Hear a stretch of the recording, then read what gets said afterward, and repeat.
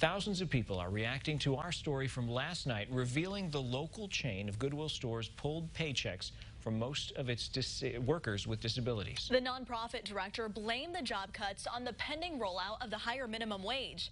But that explanation did not sit well with Illinois lawmakers. WCIA 3's Capitol Bureau Chief Mark Maxwell live in our Capitol newsroom tonight. Mark, Goodwill says it could no longer afford to pay these workers. But Jessica, that doesn't exactly seem to add up. The 15 retail locations that make up the Land of Lincoln Goodwill hub spanning central Illinois did about $26 million of revenue last year. They do have 450 employees across the state, so a significant amount of overhead. 50 of those employees have disabilities. But as a nonprofit, they don't have many of the struggles that some other regular businesses do have. They enjoy several benefits, like not paying taxes, for example, and some state contracts. So why were they the first ones to cry poor with this minimum wage hike around the corner? Some Democrats told me today, wondering privately, would the director really turn her back on the core mission of Goodwill, helping people with disabilities, just to prove a political point about the minimum wage? We don't know, but Sharon Durbin has shared rather radical views on Facebook, comparing liberals to Nazis and even sharing a meme that suggested lax dress code standards and sex ed in public schools invites school shootings. So she's not entirely one to shy away from political arguments. Okay, and Mark, speaking of politics, we mentioned this not sitting well with Illinois lawmakers. How are they responding tonight?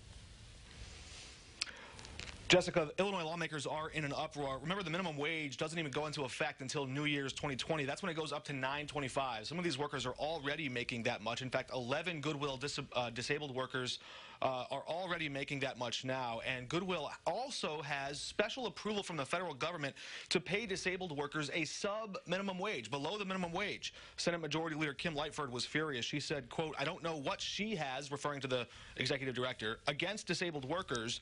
But if she's going to stay in her job and promote this new mission, I would think a name change from Goodwill is in order." The director there makes $170,000. Her son also got a job at Goodwill in Springfield. He makes nearly six figures there, too. Okay, so Mark, you've laid out what's going on. What happens now? And some people wondering, is this a case of discrimination? So I'll answer those in two parts. First of all, the organization itself staying quiet tonight. Goodwill, the international brand, is speaking out, saying that they do plan to have an announcement tomorrow about this. The local hub is reevaluating their decision to pull these paychecks. We expect an announcement tomorrow. There could also be an investigation into the possibility of workforce discrimination. Attorney General Kwame Raoul's office telling me tonight he is committed to protecting the rights of all workers and fighting workplace discrimination. And you can call the number on our screen to file a complaint if something has happened to you in that line. The Senate Human Services Committee in Springfield also plans to investigate how Goodwill was spending state funding, and politicians already debating a number of issues that really allowed this to happen. One of those politicians running for president of the United States tonight, Vermont Senator Bernie Sanders, retweeting and promoting WCIA's story. He's calling for an end to the sub-minimum wage at the Federal Department of Labor. He wants to do away with that and make sure that all disabled workers have a full living wage. Jessica? All right, Mark, I'm sure you'll keep us updated. Thank you so much for breaking that down.